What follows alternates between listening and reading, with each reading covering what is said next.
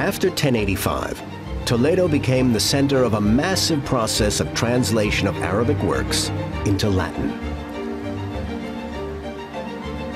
Scholars frustrated by the restrictions of European learning flooded to Toledo to read for themselves the famed works of the Arab masters.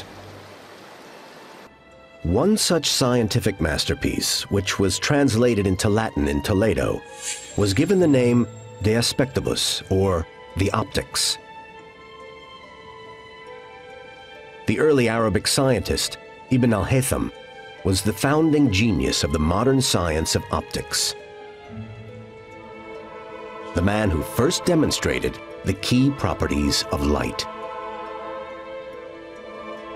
I can demonstrate this here using this glass tube. You're going to be able to see that the light travels through this tube in a straight line and is escaping here and hitting the screen at this point. This basic truth, that light travels in straight lines, was first proved by Ibn al-Haytham. He also established rules of the process we call reflection. This tube is reflective, so the rail of light is now reflected to hit the other side of the tube here again and again and again, zigzagging its way out. Zigzagging through this tube is exactly what happens to the light inside an optical cable.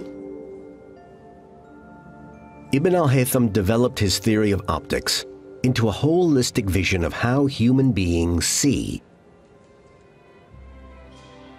He conducted a brilliant experiment to which he gave the name al-Bayt al-Muthlam, which means dark room, or in Latin, camera obscura. We have a beautiful view of a nice church just outside the window here. Now, if I close these blinds, through this pinhole I created in this blind, I'll be able to capture an image of this church on this transparent screen.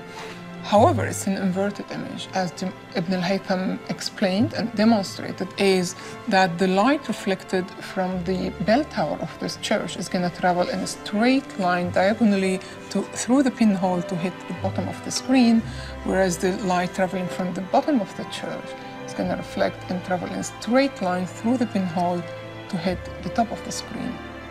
You know, if I let this eye look through this pinhole, I'm going to be able to see the image of the church again and invert it back on the retina of this eye. The brilliance of Ibn al-Haytham was to see this was the secret to the workings of the human eye.